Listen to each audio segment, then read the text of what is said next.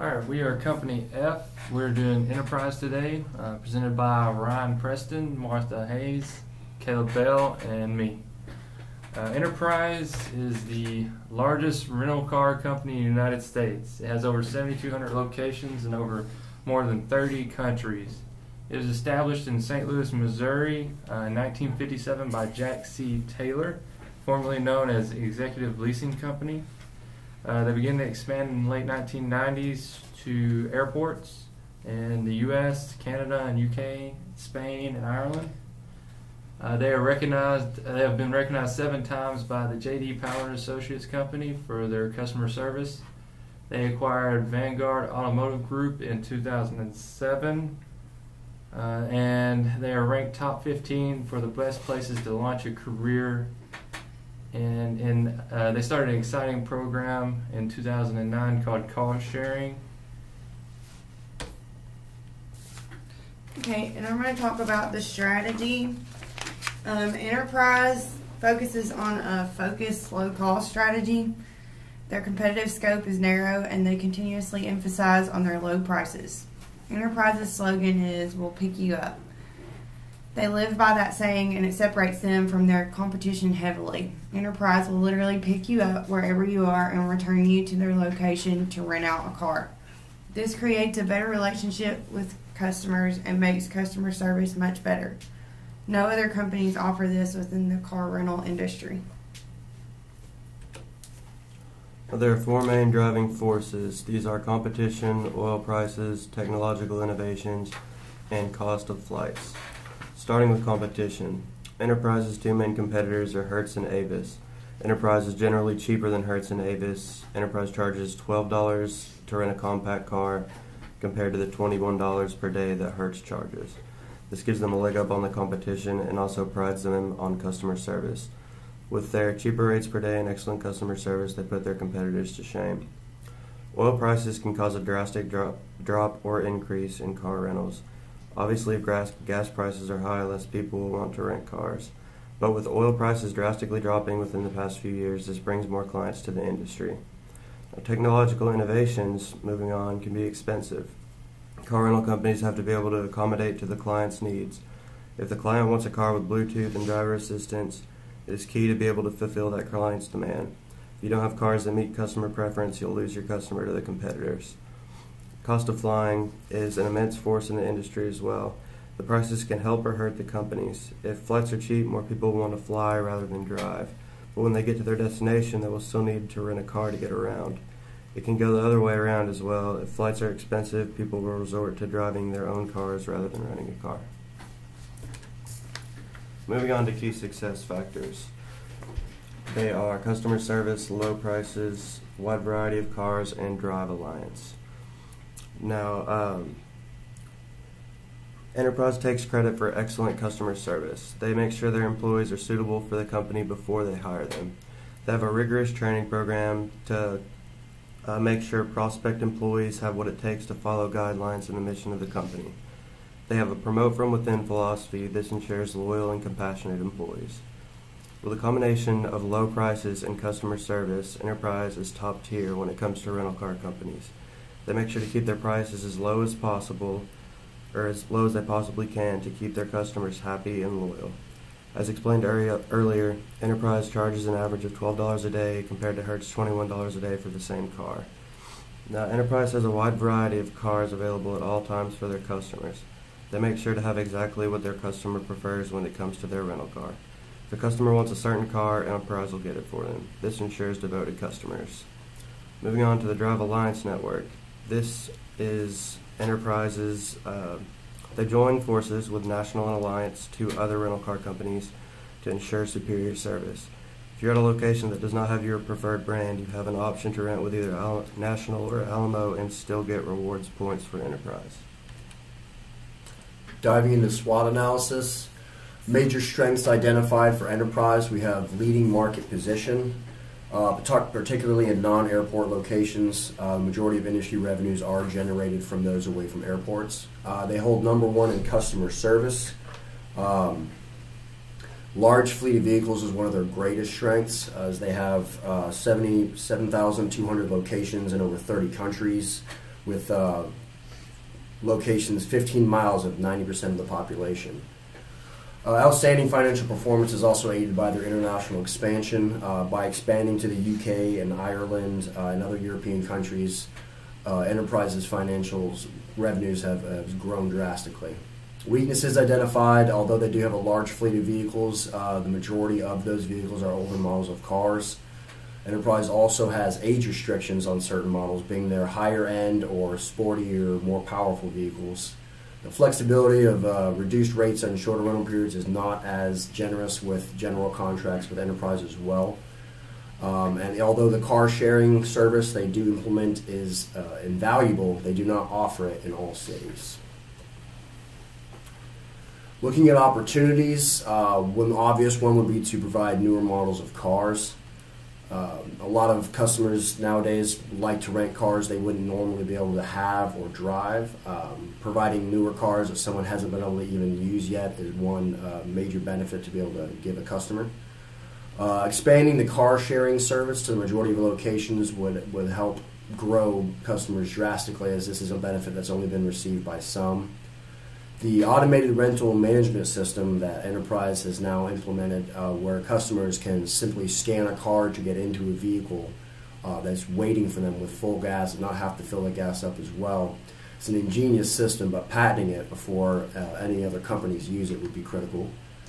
And then lastly, we would help to establish more locations near airports. Although they do own the majority of market share away from them, this is an obvious area for improvement. Major threats: Hertz is the main competition on airport locations. National car rental service does dominate the market in the UK as well. Mergers and acquisitions, particularly whispers about Hertz and Uber partnering, is a major concern. And the overall downturn in the used car markets is definitely a cause for worry. All right, I'm going to talk about the financials. Enterprise has grown steady since they began. Their philosophy is to run the business as a marathon and not a 100-yard dash. What they do is they approach new opportunities conservatively by placing a higher value on the long-term impact rather than the short-term gain. As you see that by this photo here, they have grown in the billions in revenues since 1975, it looks. And while they've grown, they also expanded their vehicles. They've hired more employees and their locations.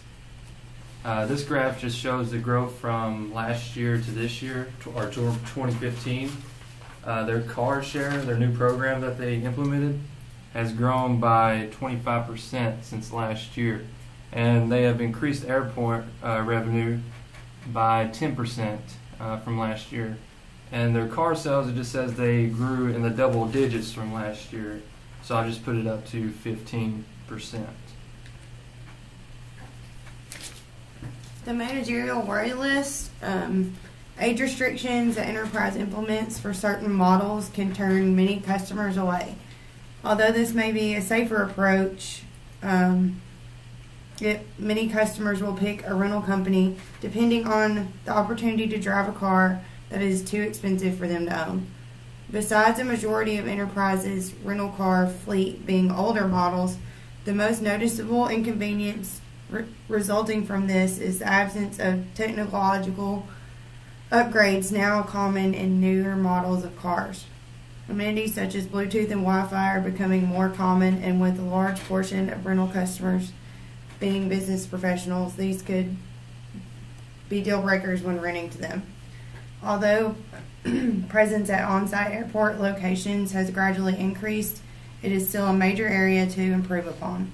Since Hertz still dominates the market share in these locations, it's an obvious area for improvement.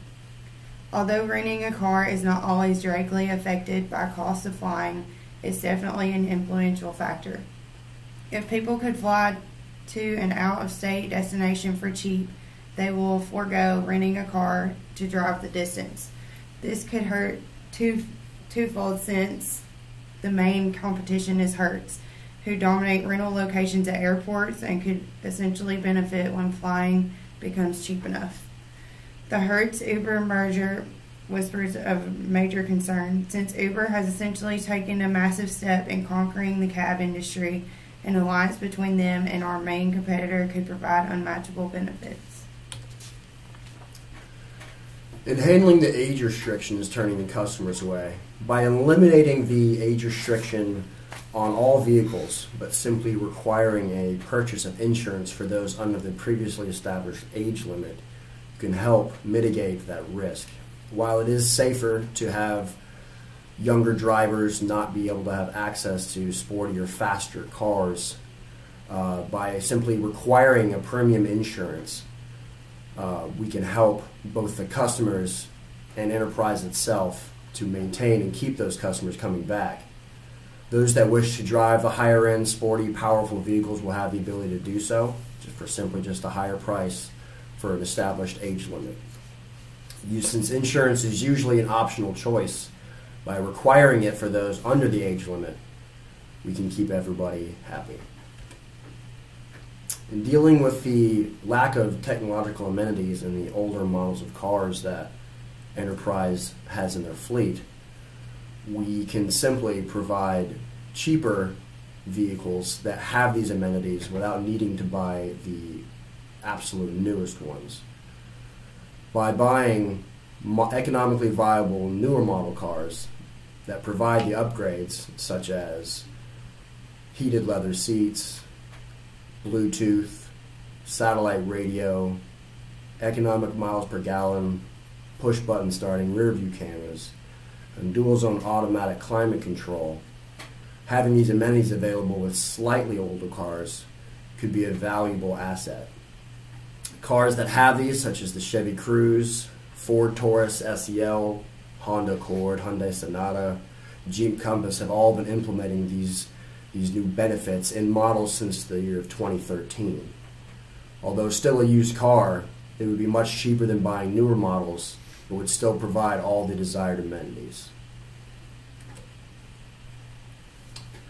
In dealing with the lack of on-site locations at airports, as well as the cost of flying and the Hertz-Uber merger altogether, we can bundle these all into one taken care of package by establishing a mutual pricing initiative with Southwest Airlines to work in conjunction with off-site airport locations.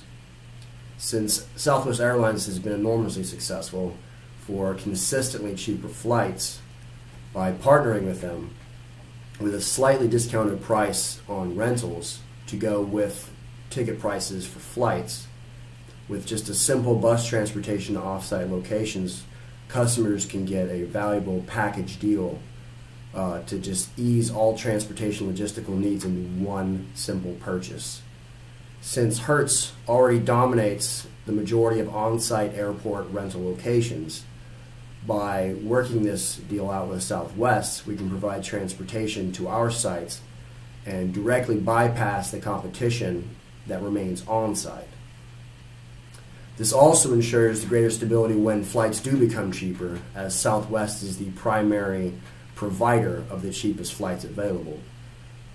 In the event that Hertz and Uber do have a partnership, this will have already been an established, valuable partnership as well with Enterprise and Southwest that would equal many of the benefits that anything between Uber and Hertz could work out.